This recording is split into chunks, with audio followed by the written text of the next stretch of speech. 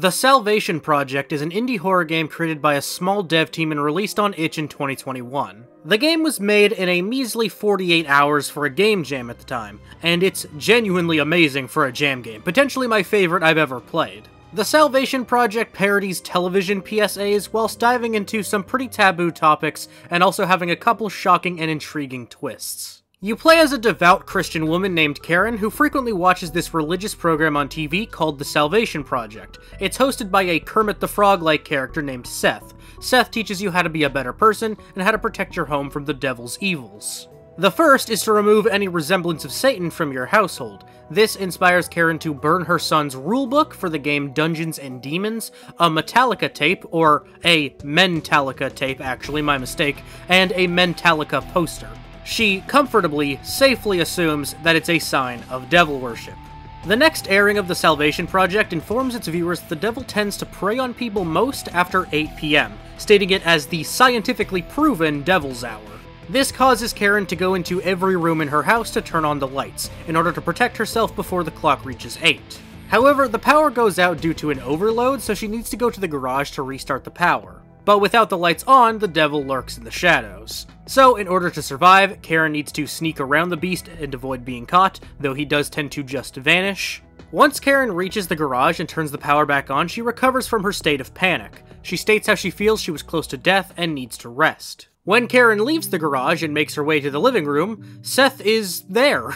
This Muppet-looking son of a bitch is just in the house. Seth tells us that he's here to help us protect our home from Satan. Karen questions why he's here specifically, because surely everyone needs that help, but he says that he does help everyone with his program and is giving us special treatment. He says we're another lucky child of God. He tells us to go to sleep while he stays on watch, and there's more to be done tomorrow. The next day, there's another program from the Salvation Project, and this one is so unspeakably funny. As you should know, the devil is coming!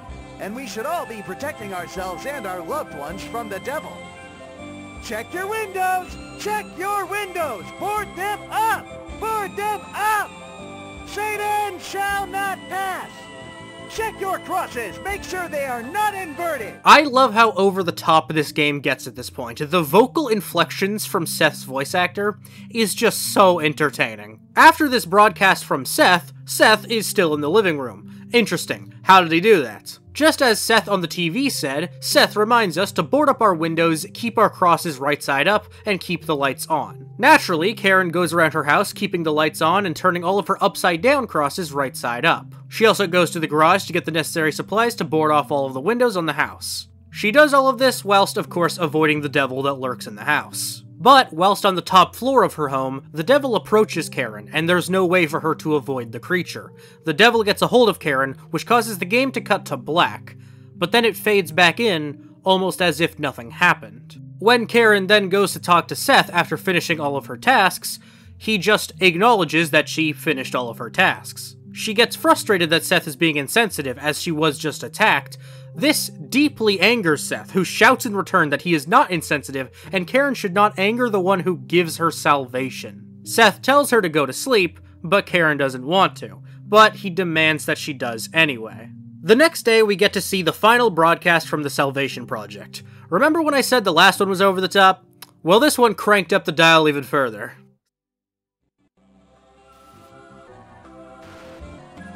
Hey there, missus! I see you're back again for the Daily Wisdom. You are under attack. Your life is under attack. Your soul is under attack. We have to go for the nuclear option. You have to call for help. Luckily, our manager knows the correct ritual to summon a guardian angel for your home. Do it now! Do it now!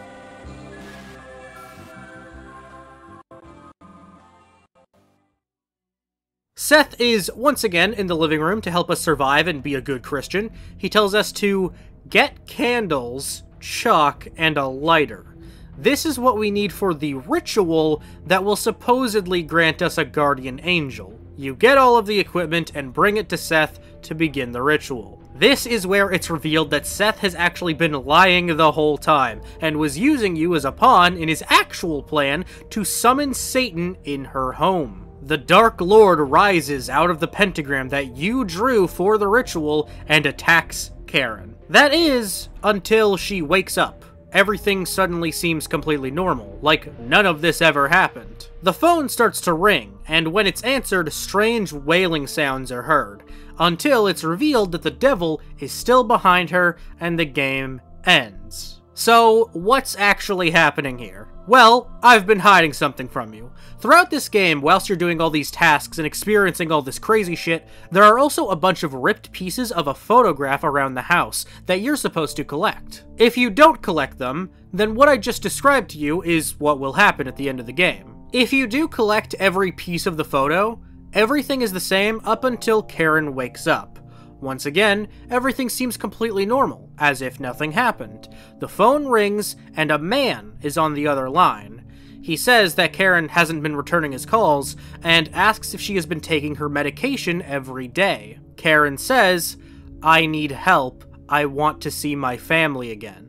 This whole game was just a delusion from presumably a paranoid schizophrenic, whose condition has been so dangerous that her family has seemingly been taken away from her for their safety. It's a very sad conclusion to an otherwise silly satirical take on a horror game. With that being said, I love the way this game explores a pretty taboo subject. A subject that many wouldn't consider diving into out of fear for how a large population of people would react, yet a subject that an even larger population would very much relate to. This game gives a more than valid and agreeable commentary on how some people are blinded by their beliefs, or take their beliefs a little too far, which at best limits their ability to appreciate art or the interests of certain loved ones, or at worst, can cause paranoia that takes over their lives and makes them act so irrationally that it can be dangerous. I, and the developers of this game, are not saying that Christians are inherently paranoid schizophrenics. That would be genuinely insane,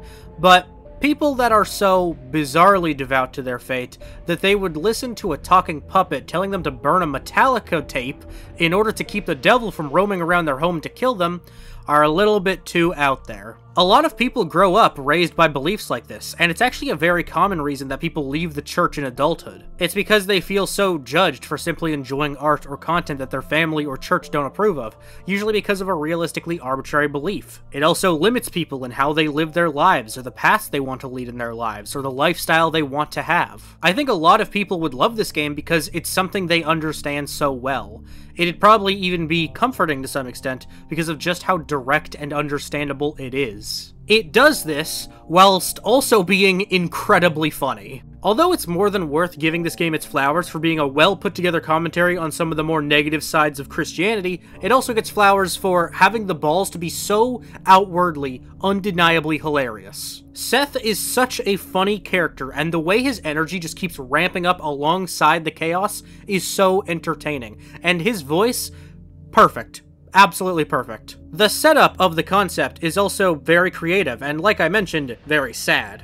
Though this game very much explores Christian propaganda, it does so through an allegory about mental illness. The events of this game are essentially the greatest fears of a more old-school traditional Christian woman, and it all becomes real from the perspective of our protagonist. But it only becomes real through a delusion that's driven by an untreated medical condition. And finding out at the end that Karen has lost and misses her family, obviously because of her condition, is just heartbreaking. It's really heartbreaking when you realize that that's the reason there's no one in the room when you're getting rid of your son's stuff. The style and art direction of this game is also very nice. If you've been on this channel for any period of time, you know I am simply a sucker for a low-poly look.